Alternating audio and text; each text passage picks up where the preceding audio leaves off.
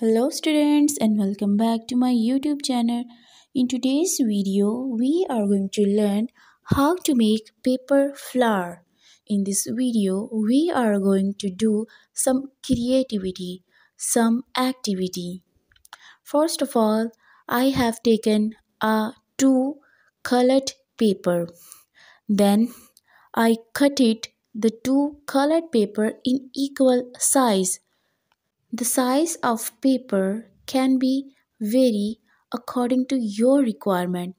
We can make big to bigger flower by using these sheets, and we can also make small to smaller flower according to our need or desire. First of all, we will cut the paper in square size. All the sides of paper should be same.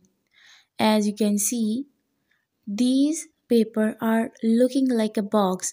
Now I have folded the paper in this way. If you are making these flowers first time, you can also draw with a pencil to make the flower more clearly, accurately and neatly.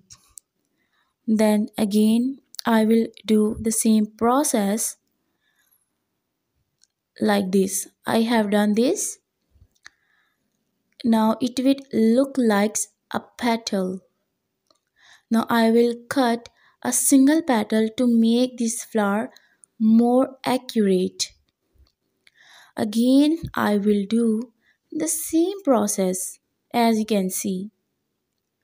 Now this time I will cut the two petals from this. After cutting the two petals, I will attach this with glue. You can use any sort of glue, whatever you have. Now I'll paste it on it. Again, I will do the same process, but this time I will cut the three petals.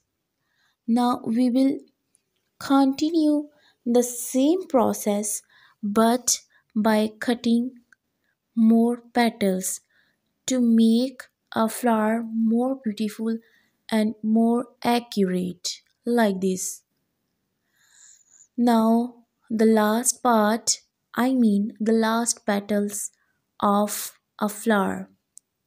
By folding and doing the same process, this time I will cut the four petals from this flower and the end part of flower will be done like this. Now this is the final look of a flower, but if you want more petal, some sort of teeny petals, you can use the cutted piece of paper to make teeny petals like this. This is the final look of a flower.